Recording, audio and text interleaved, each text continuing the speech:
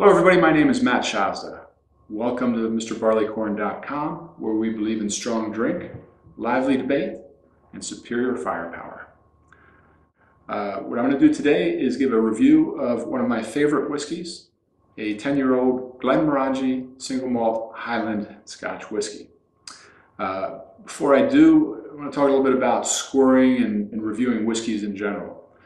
There's a million different ways to score whiskeys. I've seen 100-point scores, I've seen 3-point scores, thumbs up, thumbs down.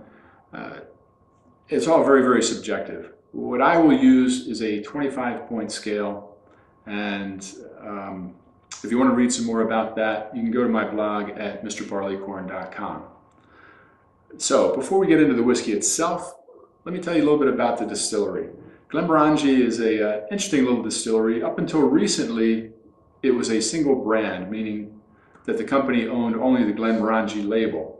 They recently bought Ardbeg, I believe, and hopefully they'll have some more success. This is a quality product, and I'd like to see them put out some more labels and a little bit more variety. So, one of the things that sets Glenmorangie apart are their stills. Their stills are supposedly the tallest stills in Scotland. So what does that mean to you as a drinker?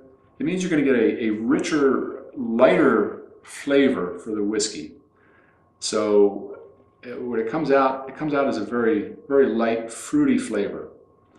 Additionally, Glenmorangie probably is more particular about their oak casks than anybody else. Their oak casks all come from America. The trees that they use are all hand-selected.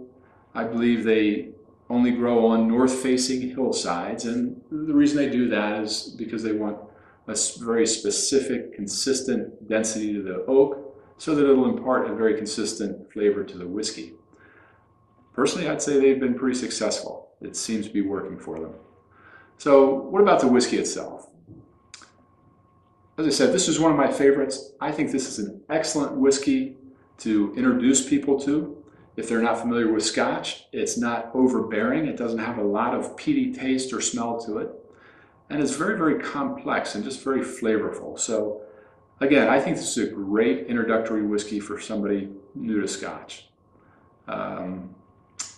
Let's see, I'll grade things on the nose, the palate, the finish, and then I kind of wrap it up with an overall experience. The nose on this whiskey is very fruity, a touch of citrus, honey, vanilla. I kind of picked up a little bit of salt to it, and as you let it sit, it gets a little bit woodier. You can kind of taste the oak a little bit more the longer it sits. Very, very pleasing though. I gave it a 4 out of 5 for the nose. The palate, how's it taste? Pretty much the same. Fruity, a little bit of grass and hay to it. Just a very, very little bit of peat if you're looking for it. But it's not overwhelming like some of the Islay whiskeys are. Very, very easy taste and very, very flavorful. I enjoy it. It's a nice kind of after dinner whiskey when you're just kicking back and relaxing. The finish, very smooth. You kind of get a slight burn that lasts for a little bit of time, but it's not overwhelming like some whiskeys will just kind of burn your throat for, feels like hours and days afterwards. You won't get that with the Glenmorangie.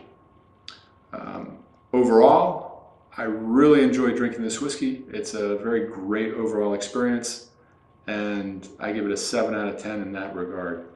So, adding everything up, what I come up with this whiskey is a score of 18 out of 25, which is a great, solid whiskey, especially for one that's as reasonably priced as this. You can get Glenmorangie 10-year-old for about $50, give or take, depending on where you get it.